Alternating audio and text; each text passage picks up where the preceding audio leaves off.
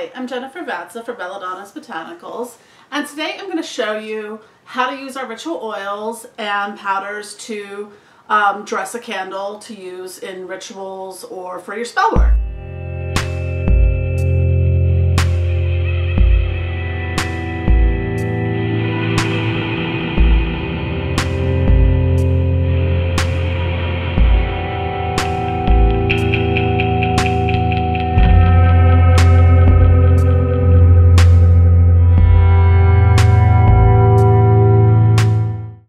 So I'm going to kind of demonstrate a little bit of some of the methods I use in my personal spell work and rituals. So I hope you enjoy. Thank you. So I'm going to show you how to dress a candle. A couple things that I do in my spell work. This is just a plain white candle. I'm going to do some stuff for money magic. So the first thing I usually do when I use a candle, and you can do this with any kind of candle, is if you get, these are little, like, I think they're candle carving tools or wood carving.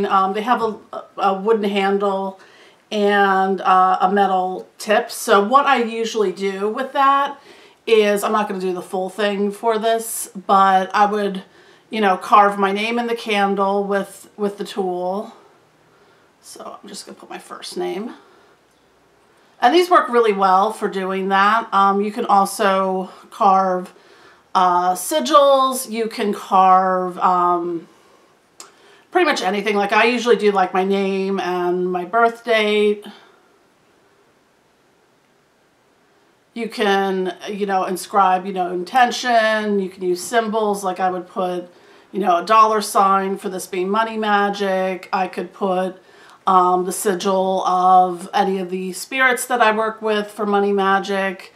And like I work with Mammon a lot. You can use like Bune or Clownek, Suntalak, whoever you work with for that. So I mean, you can do all that. And you can do this as simple or as elaborate as you want.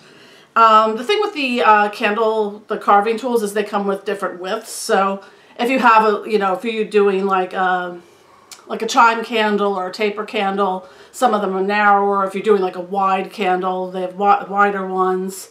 So that's the first step I usually do. You can cleanse the candle prior. Like you can smoke cleanse it, something like that. Or if you do Reiki, you can Reiki cleanse it. I'm just going to stick that in there for now. So I'm going to show you a couple methods and a couple tools that I use for doing this type of candle magic. So the first thing I usually do after I've carved the candle, because what can happen is this is pretty wobbly, unless you have like a fitted candle holder. I use, it's called Stickum. You can get it on Amazon. Your grandmother probably had this stuff. And I usually coat the bottom of the candle in it. It's kind of like a sticky, kind of waxy. So now my candle sticks to the surface I'm putting it on. So I don't have to worry about it, you know, toppling over as much. So it's much more stable. So the next thing I want to show you as far as tools that I use with ritual oils specifically, a paintbrush is always good. You can get the little, I mean, you could get them on Amazon or get like the little, you know, Crayola ones at, you know, CVS or something like that. I also use a lot of these little pipettes. Or you can use a glass dropper if you have them. Those are good for getting drops of the oil out and anointing them. And if you want to get fancy, you can use a syringe. And I also, I'm not going to demonstrate today, but I also use like hypodermic needles, which you can insert into the candle and put the oil directly into the candle that way. So those are some of the tools that I use with my candle magic. So for this particular candle, what I want to do first is, I'm just looking at my money oils. I'm going to take my money drawing oil. And since that's the primary goal, so I'm going to get the oil on the candle, or on the paintbrush. This one's a little wider. I have a wide array. And you could just paint, you know, the candle and anoint it in that oil. I think we want to go, usually I go upward strokes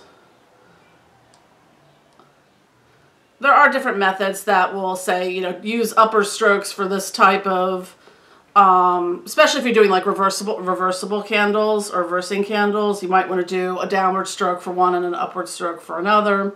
So I've got the outside of the candle pretty well coated in the money drawing oil using the paintbrush. So the next thing I want to do, I have a couple other oils that we can use as well. Let's take the Fast Luck oil. And I usually use the pipettes. The way, if you've bought any of our ritual oils, they have a little Euro dropper stopper cabinet, which is more or less just helps prevent it from leaking during shipping. I usually pop them off right away.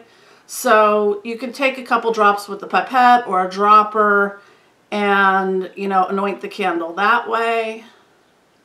So I'm just anointing it at the top so it runs down over the money drawing oil. And since I work with Mammon a lot on my money drawing or prosperity and wealth magic, I'm going to anoint it in Mammon oil as well.